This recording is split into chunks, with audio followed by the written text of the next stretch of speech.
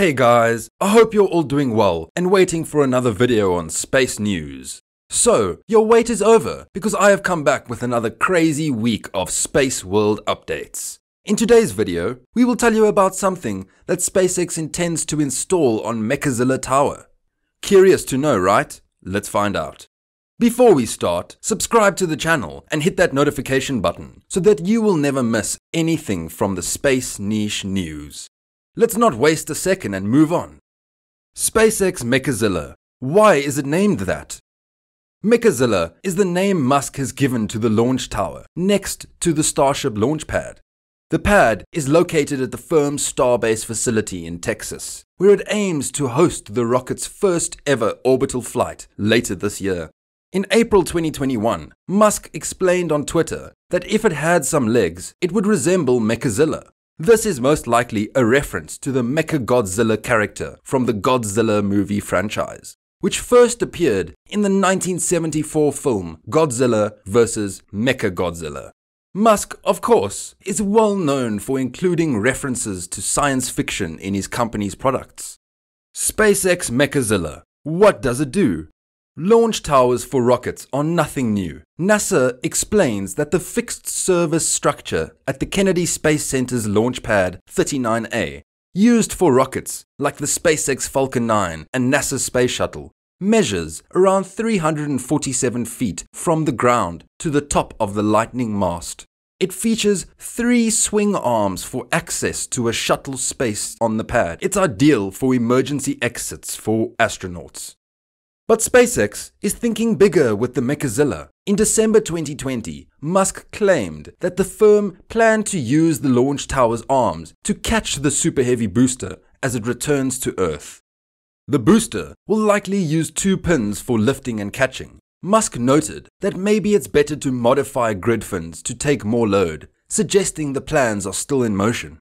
The ship would sport something to flip out of the leeward side of the ship. Musk added that maybe it's part of forward flaps, but probably not. Tank treads on the arms will slide the booster out to line up with the orbital launch pad, ready to fly again.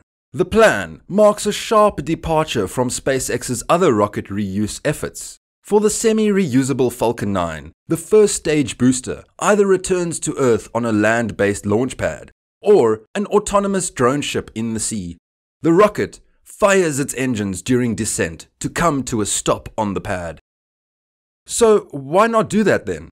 Because, as Musk suggested on August 13th, using the tower to catch the booster and ship means that neither of them needs landing legs to support themselves as they return. The Starship will only require legs for missions that land on Mars or other planets until there is local infrastructure.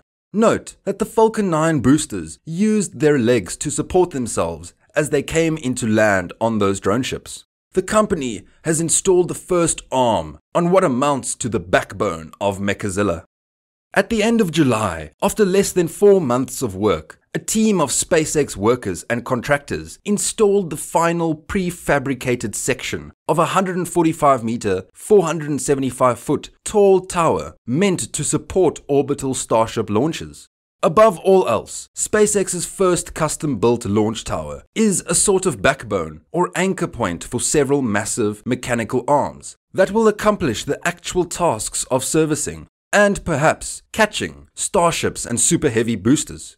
Work on all 3 of the arms expected to make up what SpaceX CEO Elon Musk has described as Mechazilla has been visibly underway since the last week of June as a small army of welders carefully assembled dozens of sections of heavy-duty steel pipe into house-sized frames.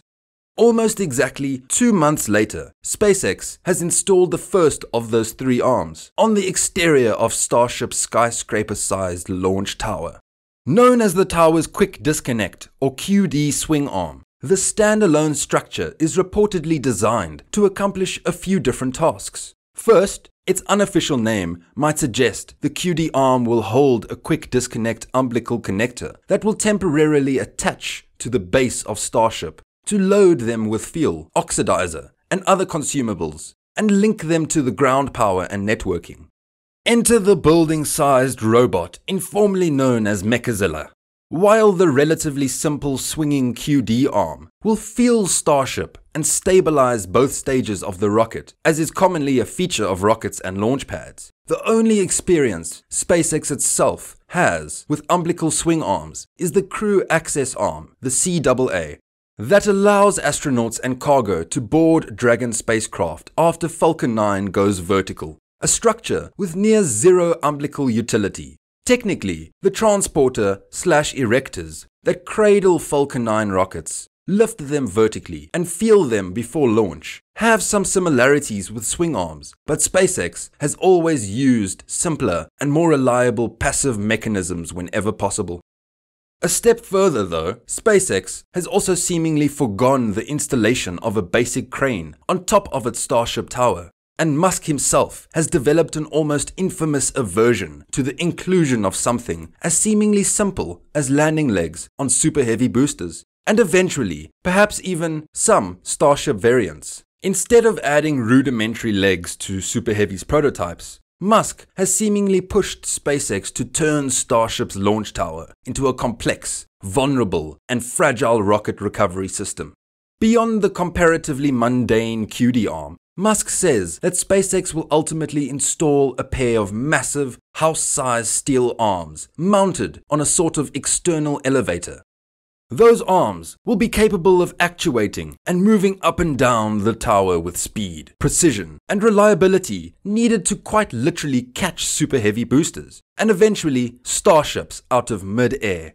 The team tasked with designing and building those rocket-catching arms have affectionately deemed them chopsticks, a nod towards the kind of nuanced actuation they'll need to recover the world's largest rocket boosters and upper stages without missing or destroying them. Having only just perfected propulsive vertical landing with Falcon 9 and Falcon Heavy boosters, SpaceX thus intends to throw a few extra points of failure into the mix. To SpaceX and Musk's credit, whether the company's second attempt at catching rockets goes as well as the first, some version of the massive chopstick arms SpaceX is working on was likely going to be necessary just to rapidly turn around boosters and starships, and do so regardless of weather conditions. By replacing a tower crane with giant arms, SpaceX will hopefully be able to stack Starship on Super Heavy and Super Heavy on the launch mount, even in the high winds that are almost always present on the South Texas Gulf Coast. If SpaceX can also reliably catch boosters with those arms, it could be a significant upgrade to the operation side of Starship reusability. For now though, only time will tell. That's all for today, guys. I hope you enjoyed the video. If so, give it a thumbs up and share it with your friends and family. Make sure to subscribe. Thank you very much for watching. See you next time.